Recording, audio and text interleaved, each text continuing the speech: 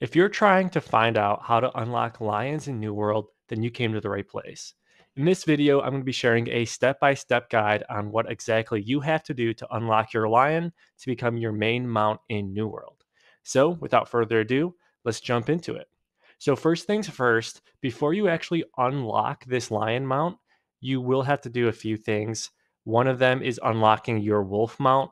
If you guys don't already have that, check out the video in the top right corner that gives you yet another step-by-step guide on what you have to do to unlock this wolf. It's really not that hard and it's pretty straightforward.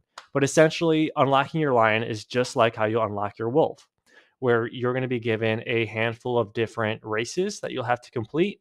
Once you complete it, you turn it into the NPC to finish the quest, and then you're good to go.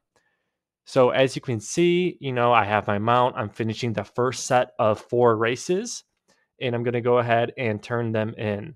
Now, this is where things start to get a little interesting because, yes, you still have to do more races. However, these races are going to be a lot more difficult. So, we're going to go ahead and jump over to Brimstone, complete this quest, and say, yes, I am up to the challenge. And honestly, it kind of is like a challenge. We can see that we now have 5 new horse races, and these are going to be a little bit more difficult. I'm not saying they're impossible by any means. It just takes some time.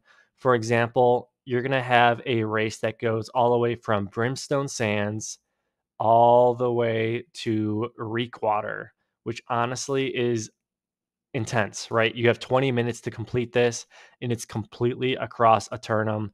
It's not too difficult. Just follow the primary paths. There's a few shortcuts here and there, but if you find that you're struggling to complete this, I highly recommend you just level up your riding skill a little bit so you get more of a speed boost.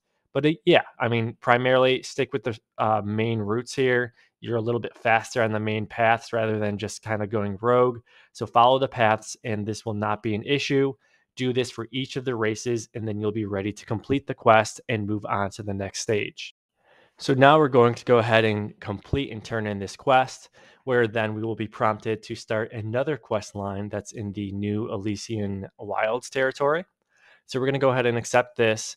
They mention, they have a few soft mentions of lions, which is great. We know we're getting closer. We're going to go ahead and move right on over to the new NPC. First, I'll kill that goat because, hey, why not? And as you can see, we're in the New Elysian Wilds area in the northeastern area where we actually have a lion NPC. We're going to go ahead and chat with him.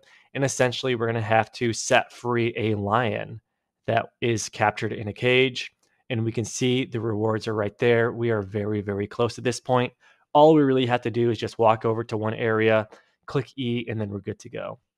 Once you get to this area, it's going to essentially prompt you to follow this different path that just brings you up a mountain. Nothing too crazy, just follow the little indicators and then you'll be good to go. Then you'll be able to go ahead and cross this bridge. And on the other side of this bridge, which is kind of like this floating island slash mountain type structure, you're going to come across a cage right away, right where all these people are. We're going to go right over there, click E to unlock the cage, and really not hard at all. Voila, we're ready to go. He's running free, and we can go ahead and move forward and go and complete that quest. So we go back to our buddy. He's got another buddy over to the side. We're going to talk to him, and then we're ready to finally complete the quest. So we're going to go ahead and we get some nice riding XP, and we get to unlock the lion mount. We complete that, and then there you go. Again, this whole quest line is not difficult at all. It just takes some time, honestly.